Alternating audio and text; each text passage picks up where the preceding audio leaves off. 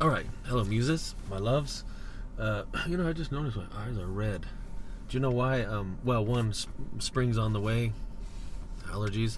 But for some reason, I think I smushed the cat and kiss it before I come do a podcast, and then I have this sort of blinky red eyes.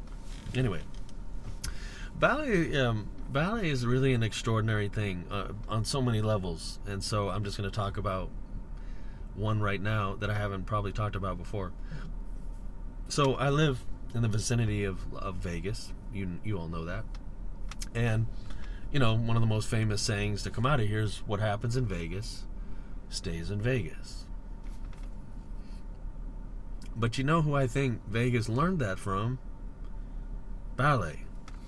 Because what happens in ballet stays in ballet. And this has been true for centuries, long before Vegas ever existed. And it just, if you look at it in a historical perspective, let's say comparing Vegas to ballet as institutions, it's phenomenal what ballet has survived. I mean, royal families have come and gone. Countries have come and gone, and ballet remains. I mean, classical ballet remains, right? And I find it a little bit amusing because ballet appears as this maybe vulnerable art form, vulnerable community. In truth, it may be, it is at least one of the most robust art forms and communities to ever exist in human culture, given how long it's existed, right?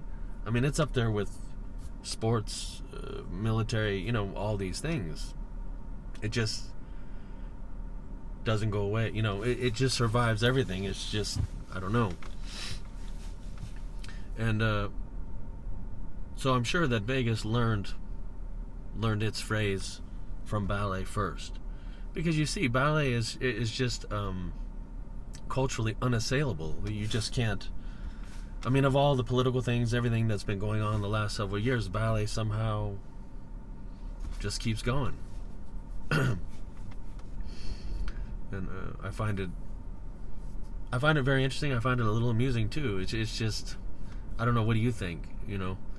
It's definitely one of the most robust institutions to ever exist in culture, because nothing can stop it. Revolution, World War, any kind of cultural occurrence, ballet keeps going. Classical ballet keeps going. All the experiments that get run, no matter what the ballet world tries to do, good, bad, success, failure, ballet survives.